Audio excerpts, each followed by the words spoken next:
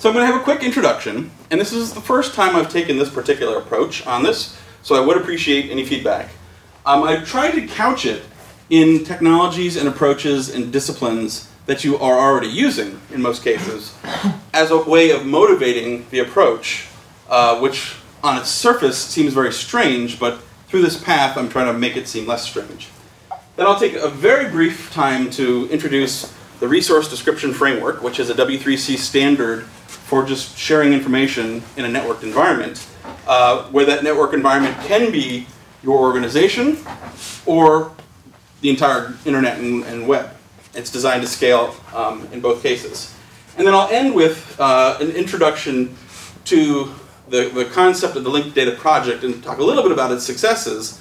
And then in the next talk, Martin is going to talk about how IBM kind of came at this from another direction, which was, we have this problem of integrating data in all of our products and services, and we don't really know how to do it well, and people are yelling at us for not doing it well. What do we do? And he ended up with these technologies. So he'll be talking about some more applied approaches and some cautions and considerations as well. So, when sharing information, we require a context. We need to know how to interpret it. We need to know how to serialize it. We need to know, what does this information mean? And if it's thrown at you without any kind of context, you have no idea what to do with it. So there's this general idea that data is raw and information is data that has been put in relation to other information. It's been contextualized somehow. And then suddenly we had too much information. So then knowledge is contextualized, prioritized information. So now we're at the problem where our knowledge is too voluminous and we need some ways of handling it. But if I say to you that this data that I just threw up there had something to do with me, as people with a shared understanding and culture, and everybody has one of these, you'd be able to guess. Somebody would be able to guess? It's my birthday. And if I say that's what it is, every single person in this room has a birthday, every single person in this room understands what I mean, and that's sufficient. But if I wanted to do this, if I wanted to share this information in a machine processable way, without using Facebook, how could I do it? And that's just a weird problem that we haven't really run into much, because we tend to think in terms of code. Oh, I'll write some code, and I'll write a service, and I'll invoke a service, and I'll do some integration. And a large part of what we've been doing has been pushing this burden of integration into the application developers, particularly once they start spanning multiple data sources. And so we're going to talk about that a little bit. So where do we do our data integration? Obviously in our databases. So I could start to create a table for people and capture things like a unique identifier, a name, and a date of birth. And what's interesting about these identifiers is this number, 1, 2, 3, 4, is guaranteed to be unique within this database. But even between multiple instances of the same data store, that number could be repeated. It's not a unique number. Brian is an Irish name. Sletten is a Norwegian name. And we tried to conquer the UK a couple of years ago. Never really happened, so there's not a lot of Brian Slettens running around. But I do know that there is at least one more in the US, and he has reviewed every Star Trek episode ever, and that's not me. I like Star Trek, but that's going a little bit too far. So we understand that there's a context to how we're capturing this information in terms of both the structure of the data, what's useful to us, what are we trying to capture, what are we trying to share, and then now everything that fits within this table is going to have to fit into that structure. And the context of this table is going to be scoped to just our use, because there's no identity that moves beyond it. That being said, this is how we've been doing things for 40 years now, and we're able to take a table and we're able to map it into some kind of object through Hibernate or something like that, and then we're able to put that object into some kind of component, a library of some sort, and then we're able to deploy that library component to a computer. It's what we do. But I want you to remember this chain, this structure of the information that gets mapped into an object, that gets mapped into a component, that gets mapped to a deployed system, and then think about, how do we change things? How do we add things? How do we bring in other sources of information. And it all has this same dependency problem. It all has this same set of upstream dependencies that if we make changes there, we end up making changes here, which could break things, could cause unexpected results, and that's generally problematic. So our software tends to be a little fragile, a little brittle, and when we deploy things into large organizations, we kind of have to have everybody agree all at once what things are going to mean. And that doesn't scale very well. Along the way, about 15 years ago, we started thinking, all right, we can be smarter than this. We don't have to deploy all the code everywhere. I can put some kind of behavior in a component and invoke it over the network. So I can say, hey, give me the identity for this, like, give me the name for this ID, or give me the birthday for this ID. And then reality hit, and we realized that these remote procedure calls, at this granularity are kind of bad. So we started thinking larger in terms of, all right, well, I'm going to invoke a query. I'm going to define a custom message that's going to say, please go out and get me this person object and bring it back to me. And I'll pull back enough that I don't have to hit the same service over and over again to get individual pieces. I'll just get the majority of the information I want and get it back as XML. And this was a huge step forward. It did minimize some of the dependencies, but everything is still pretty tightly coupled through contracts and whatnot. So in this context, we saw the emergence of a different way of doing this, known as REST, where rather than writing custom messages to ask for information, we use a semantically meaningful action that means, hey, I'd like to see this thing, and we give that thing a name. And one of the things that I think as developers we don't give enough credit to is the fact that these names are unique in a global context, but they're also a handle. So it's name as identifier and name as handle. If you have the name of the thing, you know how to interact with it. You pull on it and you retrieve information. In this case, maybe the XML representation of a person. Well, web application developers don't particularly like XML. That's fine. We have the ability in this infrastructure, because of the separation of the name and the form that it takes, the ability to accommodate people who want to see it as JSON, or as an Excel spreadsheet, or as an HTML document, or some other format. So we have the capacity, and this is basically what we would call a level 2 RESTful system. It has support for information resources, it has support for HTTP as an application protocol for manipulating those resources. Perhaps we support content negotiation. And most things that you see labeled as REST are about this level of sophistication. If you want to update information about the person, you can put or post information back.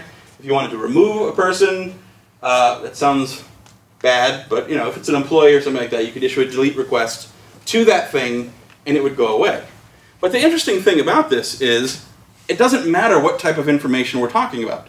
The web works the same regardless of whether you're logging into your bank, logging into some kind of chat room or board or excuse me, a news site or sports scores.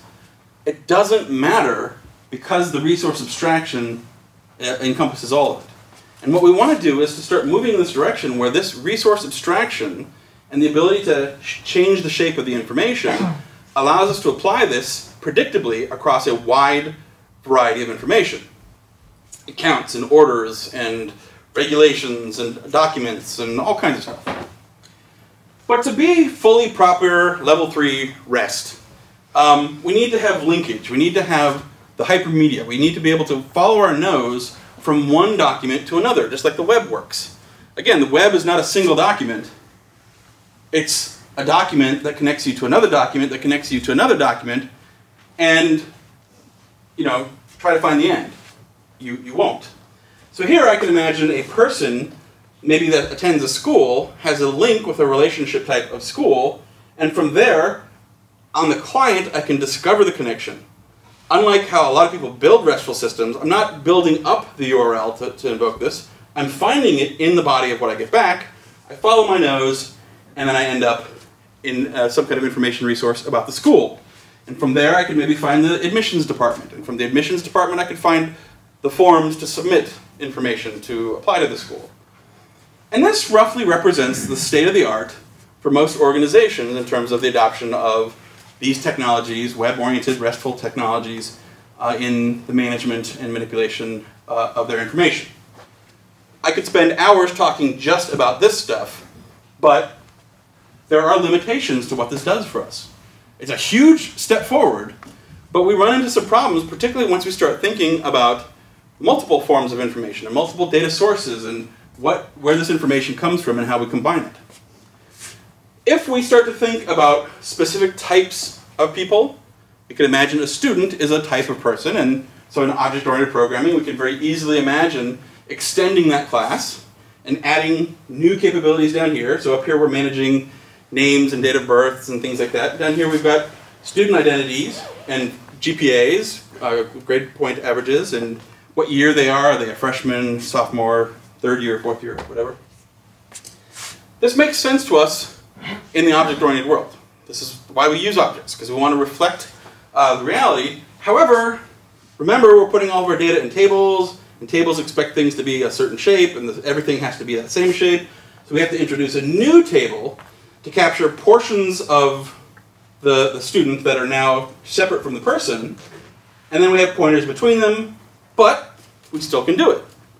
We have multiple tables representing the multiple aspects, we have multiple mappings, and we can reify that information into a student, into an object model, or even into a new RESTful endpoint. A resource as a student that has its own identity, where I can blur the distinction between those tables on the back end. I can collapse all that information into a single resource and say, when I view this information as a student, I want to have a single view, and I want to know their name, their date of birth, their GPA, and their year. Again, we can do this. And this is a huge leap forward in terms of clients not having to care how you store your information. And when you can separate them from having to care about that, then your capacity to adopt Mongo and Cassandra and all these other great new technologies on the back end makes this even easier, because nobody really cares about whether you're using a document model or key value pair. That's up to you, and that's how you organize your information, how you store it, how you search it. End users don't care. That is an implementation detail, not something that anybody really cares about, other than you have the capacity and the growth potential to manage the amount of information that they want. So we can blur those distinctions and give people composite views, regardless of where the data comes from. However, it doesn't scale. We can't keep doing this. If we start talking about employees as a type of person, and say, all right, well, employees have names and date of birth as well, and they also have employee IDs and supervisors and salaries. And so now we have another table that captures that information, maps that in. And if we want to talk about student employees, it just starts getting crazy. And the problem is, if we think about this structure, and we think about the dependencies between the schemas, which are fixed snapshots in time, normalized into a particular structure, good for processing, not good for modeling. Good for requesting and storing, not good for reasoning over. So we have to end up writing a lot of custom software, because as useful as the relational model is, it doesn't mean anything. What does EID mean? What does SID mean? What does salary mean? We have to write that meaning into custom code, into custom mapping, into custom objects to be able to use it. When we control everything, that's fine. When everything can fit into our data store, that's fine. But once we start crossing data sources and domain boundaries and where the information comes from, it's game over. The data model that we've been using no longer works. If I wanted to overlay social networking information, how do we do this? Well, if we were forced to use a data model, we would have to do an ETL, an extract a transformation, and load all of that social information into another data store that then fits into our model. We can't do that. We can't take all of the world's information and consume it and hoard it and hold on to it just so that we can interact with it, that we can connect it, that we can integrate it. So we need a better way of managing this. Particularly because we still have this problem. As we make changes, as we move things around, as we integrate stuff, it has this cascading approach in terms of how stuff is interpreted, how code is deployed, versioning, etc. All right, so what does this all mean? We have this idea of a resource as a thing. It can be a document, it can be a document about the weather, it can be a document about news, it can be a document about you, it can be a document about your organization. A resource is just a conceptual way of representing something that we care about. And so we can take this resource abstraction and we can say, all right, we have a resource that we'll call 1, 2, 3, 4 for right now. And what I have here is an encoding of certain properties about that resource. And that encoding relies on the fact that XML is a tree structure, and I can embed things hierarchically, and so then I tend to interpret those things as these are attributes associated with this outer element. But this is just syntax. This is just an expression of a particular worldview that I then have to write code to interpret. This is why XML did not solve all of our problems. It required us to agree on what these things meant, and on a point-to-point basis, you and I can agree, and you and I can agree, but there's no way we're all going to agree. And so everybody's constantly doing these one-offs and everything. It's not going to scale. But what's being expressed here is not all that complicated. The thing called 1, 2, 3, 4 is a person. That's a fact that I would like to capture. The thing called 1, 2, 3, 4 has a name. The thing called 1, 2, 3, 4 has a date of birth. The thing called 1, 2, 3, 4 is connected to this other thing called 2, 4, 8. These all follow this sort of propositional statement form. Something is connected to a value through some kind of relationship. It just so happens that historically we have used a table structure to represent that. Something, this row, is connected to this value through this relationship. The relationship is the column name. The identity is generally the candidate key, or the primary key, and then the values are what are in the cells through that relationship. So we can see that a table structure and a tree structure are interesting, but insufficient. I can't take two tree structures and shove them together and still have a tree. I can't take two tables and arbitrarily shove them together. I have to sort of come up with some normalized ways of mapping them together into a larger table structure. But what we're trying to say is really not that difficult. We're just trying to say, here are some facts, here are some entities, here are some attributes, here are some values, and I'd like you to be able to consume them. And if there are entities that are not captured here, like your favorite color, or your blood type, or your favorite band, or where you were born, or just any kind of arbitrary piece of information, then why is that so hard? Why do we have to write custom object models, custom schemas, custom mapping to learn one more thing? And the really disturbing part is all the real value opportunities in these things comes from the unexpected. In terms of business opportunities and scientific research and market opportunities and catching terrorists and things like that, it's the, that's strange kinds of things that we would like to be able to do. And if our data model forces us to say, all right, everybody's going to have this structure in order for you to efficiently process it, this is not good. And this is limiting our capacity. If I look at the more complex composite model here, I have two identities. There's the student identity and the person identity. But because I've equated them through a foreign key relationship, I can just pick one. And as long as I understand the context in which I'm using it, then either one applies, right? All the facts that come from the one table are associated with it. All the facts from the other table are also associated with it. So I'm just going to pick the person one, because I think personness is a more higher abstraction than studentness. And I could say, this is a person has a name, this person has a date of birth, is linked to something, is a student, has a GPA, is a senior, has a blood type, has a friend, was born here, watched this movie. The point is, I can just keep saying things. And really what I'm talking about is capturing a graph structure. If I have this thing represented as a resource, I can say, this thing is a person, and this thing is a student, and this thing has these values. And oh, by the way, this thing is connected to this other thing. And a graph structure is much easier to capture arbitrary relationships about. That's why we're seeing things like Neo4j being so successful in very efficiently capturing arbitrary information because this graph structure makes it very easy for us to just learn new things. Now, there are scale issues and replication issues, and even at the end of the day, we still aren't going to put all of the world's information, or even all of your organization's information, into one place. So we need to have a larger context than just a single graph, a single identity space. And we've already seen an example of something that works really well that way. The notion of a URL as a global, disambiguable, resolvable identifier is a very compelling idea for assigning identity to resources.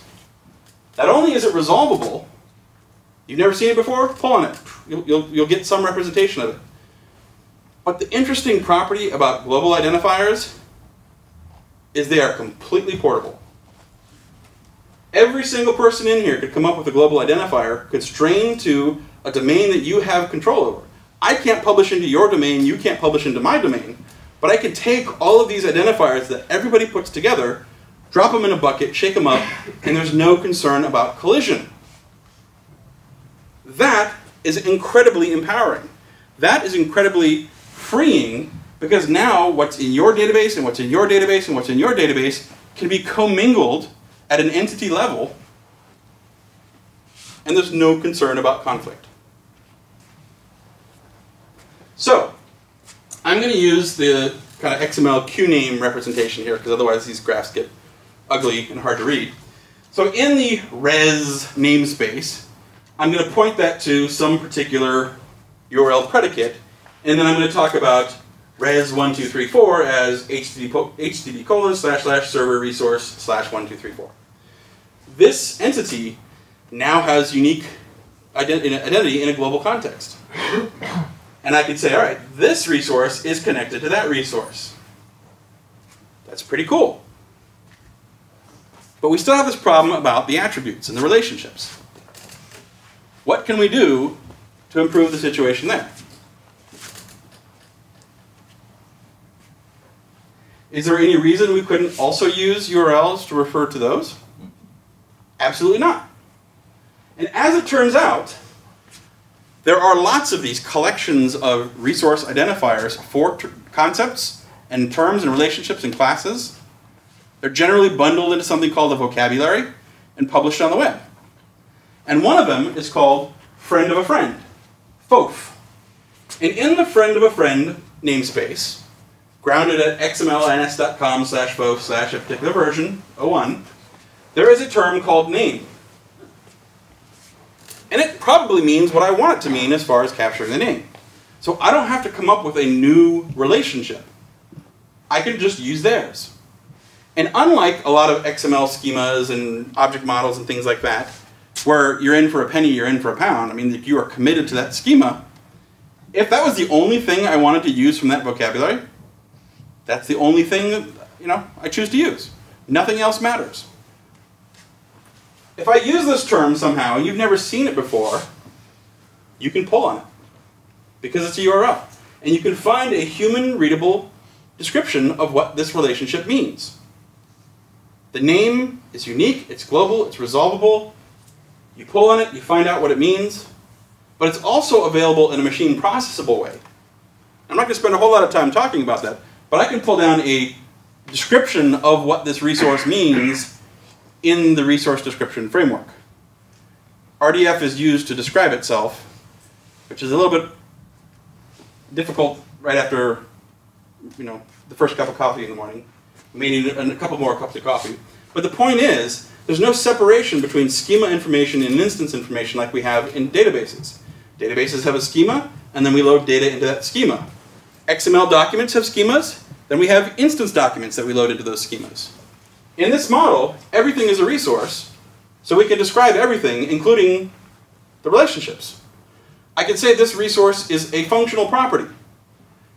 And if you understand what that means, then you can enforce, if I say name is a functional property or birthday is a functional property, and I say Brian's birthday is May 26th, Brian's birthday is May 27th, you can use custom tools, standard tools, to enforce constraints over custom environments. Because it doesn't know what a birthday is, but it knows you're not allowed to have 2 of them. It doesn't know what is in as a relationship means. But it knows that it's a transitive relationship. And a transitive relationship propagates across the graph. So if Brian is in this room, and this room is in Aarhus, and Aarhus is in Denmark, Brian is in Denmark. Standard modeling language, standard reasoning language, standard query language, arbitrary domains. And that's where this stuff really starts to get powerful. So I'm going to use the name property from FOF, and I'm going to use the birthday property from FOF, and this also tells us, it should be in the month, dash, year. And now I can say, all right, I have one QName, res to the resource, another one called FOF that points to that, and now res1234 has a FOF name of Brian Sletten, and has a FOF birthday of that.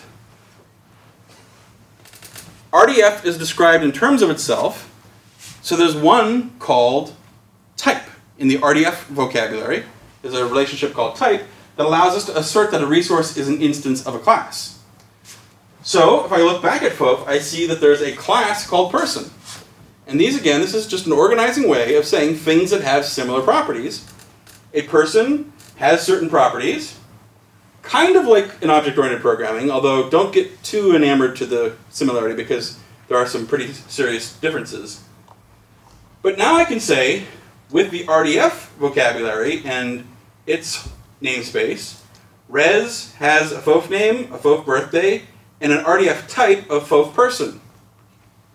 So I'm able to reuse concepts from a domain that a bunch of people got together and described, social networking, talked about people, things they're interested in, where they work, where they went to school, how to contact them, who they know. So all that kind of stuff, I don't need to create new terms for that. I can reuse them. Now these other things, year, GPA, I don't know how to necessarily yet reflect that I'm attending a school. Maybe I can find a relationship for these things, maybe I can't. But the point is, I can just create one. I can go through and say, all right, these are the relationships that I want. And if 5 weeks from now, a year from now, I come across a more standard representation of these terms and relationships, that's fine. Because they are also resources, I can connect them. And I can say the one that I used a year ago and the one that I'm seeing now are the same relationship. And I can then, for all intents and purposes, forget the fact that I created my own and just start using the new ones.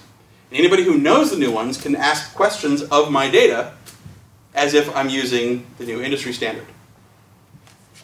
So there is almost really no bad choice that you can make because we can always fix it in the future. So I'm not going to go through and talk about coming up with our own terms of relationships. That's a whole separate set of skills. But that would be the next approach. We would have relationships in classes for students and teachers and those kinds of things and connect a student into that. What I want to do now is show you this graph is sort of conceptual. It exists in some state, whether it's in a file or it's generated on the fly from a relational database or extracted from a document. It doesn't matter. People always ask, like, well, where do you put this stuff? And I'm reminded of the joke by the American comedian Stephen Wright. He says, I've got the world's largest seashell collection. You may have seen it. I leave it on the beaches of the world. And that's the same with this information. We're so fixated on big data stores and putting everything into one data store. That only goes so far. Right? Beyond that, we have to imagine, all right, we've got some information here and some information over there, and I want to connect them. And because I'm connecting them using resolvable relationships and resolvable identifiers, the fact that it's over there is largely irrelevant. Obviously, there are some network latency issues, but we have ways of managing that as well.